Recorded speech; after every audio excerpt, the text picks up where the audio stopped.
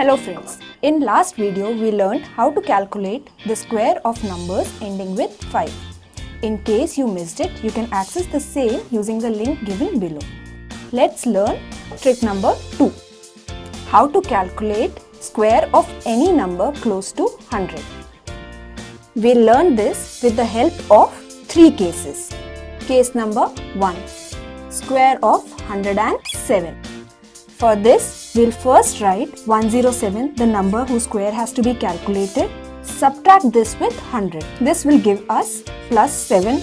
Now, add these two numbers. We'll get 114 and simply write the square of 7, that is 49, in front of this. The resultant number, that is 11449, is nothing but the square of 107. The last two digits are obtained by the square of this number.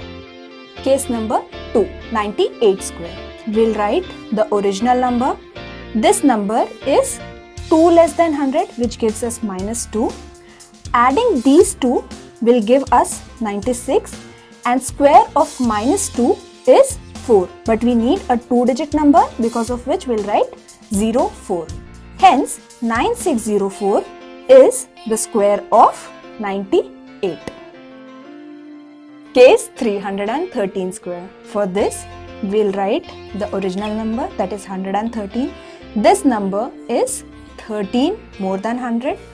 On adding these two, we'll get 126, and 13 square is 169. But the square of this number is taken to obtain the last two digits of the number.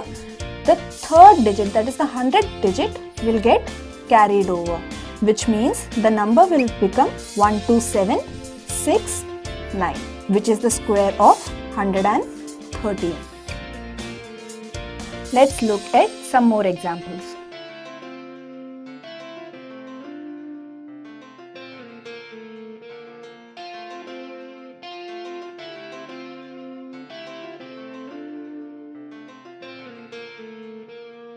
So remember to subscribe below and start learning science and math the right way.